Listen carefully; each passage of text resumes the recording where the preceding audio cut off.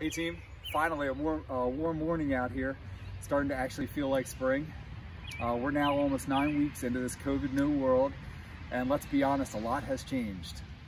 Last week, we talked about the value of persistence, despite how grim the circumstances. I hope that was of some value to you. This week, I wanted to share with you guys something a little lighter, and that has been fun for me over the past couple years, running. Probably like most of us, I love the outdoors. Look around me, the trees, the skies, got a little rain this morning. Even some of the harsher weather, the cold, the heat, I love it, I'm all about it. You get out in a place like this and running is a way to enjoy it. Now don't get me wrong, I'm not about to give you guys some pro advice, I'm far from that. But another part of running I enjoy is setting goals and then accomplishing them. For instance, starting out, I resolved to run 2 miles. Now, I'm not gonna lie, it was painful. I remember feeling a strange piercing go through my body, telling me to stop just after mile 1. Your stomach starts to feel funky, your legs get really heavy, and without fail, the thought crosses your mind, maybe I should get home, it's getting a little bit late, right? You get so persuasive with yourself to weasel out of a goal. Now, put that on the scale of a marathon, a full 26-mile run, and you're raising the ante. What is it that gets you past that 1.5 mile hump? And is it something that gets you past the mile 12 or mile 16 or mile 19 hump? I just named all my most painful thresholds during my training, all the way up to 26.2. I would propose that 3 things helped me along the way, and those were preparation, dedication, and passion. Now, preparation, my mom would always say growing up, church doesn't start on Sunday morning, it starts the night before, and we would laugh it off, but man, is she right. Getting fueled up the night before a long run is almost just as important as what you eat and drink the morning of. You set your alarm, you get yourself a running partner, lay your clothes out, whatever it takes to prepare so that when that alarm goes off at 5 a.m., you're not punking out. Number 2 is passion. Here's the fun quality. I alluded to this earlier, but there really is something special out there for each of us. And when you get a glimpse of it, doesn't it give you an extra pep in your step?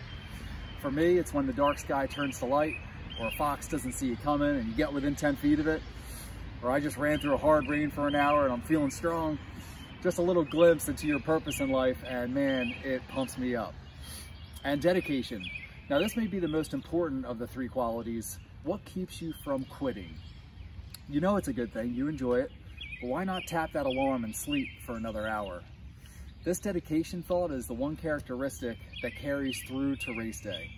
The preparation, that gets you to the starting line. The passion, those skips can turn into grimaces in pretty short order.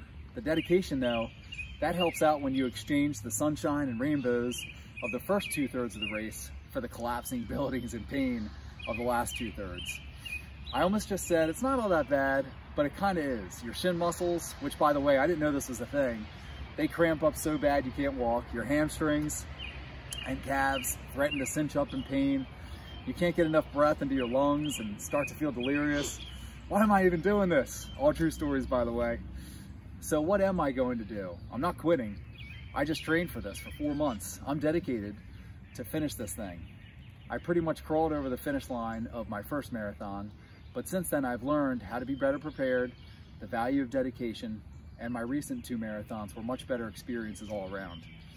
Every single one of you have walked through G-Fidel training for anything between 2 weeks and 10 weeks. I talk to other roofers and they just laugh. We just throw our new people in. But that's who we are. And I've personally seen on multiple occasions how we as a team have handled COVID ahead of our peers. And I think a large part of that is our preparation. Passion, I can't tell you how excited I am to talk to anyone that calls me throughout the day from the G-Fidel team, even with hard situations, because I know you all care about what you do. Countless customers have said to me, there's no complaining around the water cooler at your work when I came in to visit, or so-and-so loves his job. Are you guys hiring? Countless times, seriously. And then dedication. Don't get me started. Emails or calls from you guys after hours, emergency visits on Sunday. I've got to give a shout out to my man Dre. And I quote from a customer, "While many roofers would have been nowhere to be found on a Sunday to deal with my leak, Dre came right out. He apologized 1,000 times, was so accommodating. I don't know how to thank you." And that's a true story. You guys are exemplary in these 3 traits, and I challenge you to press in further. COVID-19 has been some of our own personal and professional marathon, and some of you are feeling right now like you're around mile 20. Well, keep it up. You've got about 75 G-Fidel brothers and sisters on the sidelines cheering you on, and keep in mind, you have prepared for this, and you're passionate. And if you work here, you're not the type to go down without a fight, and you're dedicated to see it through.